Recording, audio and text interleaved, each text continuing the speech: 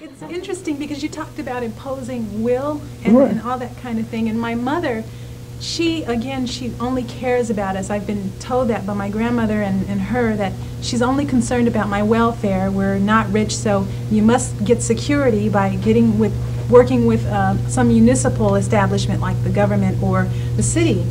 Now, I mean, it's always like, I was rather... All the nerds work for the establishment. Yeah, I feel that they're all the failures. You know, if you work for the you work for the government, and you have any brightness in, they'll kill you.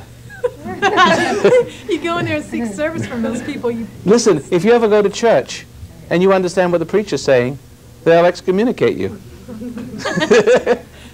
See? My mother, it's like, when I was young, I was such a cripple, you know, emotional cripple. I could never make one decision on my own.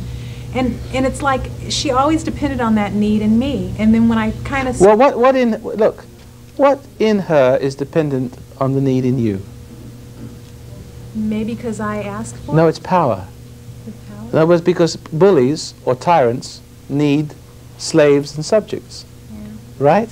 So in other words, in order to be a tyrant, egos. See, your mother has an ego problem. It's playing God. She tried to get my father in. And in other words, if you can't be, you can't be a judge unless you have someone to judge, unless you have a criminal. If you don't have a criminal, you can't be a judge. See?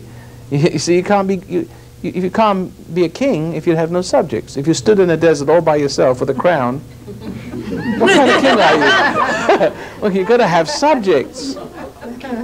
So the people are always trying to make you subjects because the ego requires that. It's so hard to talk to people like that. Like I try to confide in her and say, well, Mom, I have this idea. And it's like, it's immediately... Your mom is dead from the neck up. And she'll soon be dead from the neck down. But at that time that happens, she probably won't even know it when it overcomes her.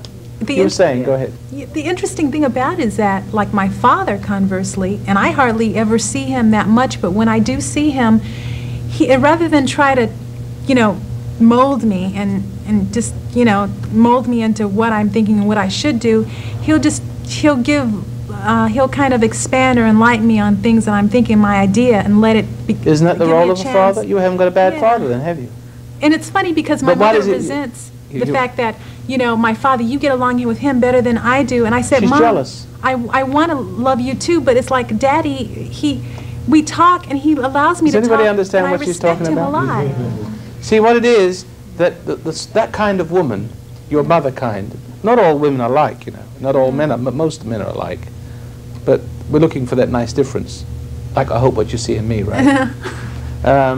Most women are jealous. The moment a man has a little introspection and starts to realize things for himself and doesn't plug in to a woman for his direction and support, she becomes threatened.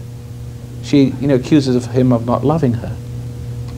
See, the truth of the matter is, a man should always love God and seek direction from Him more than a woman.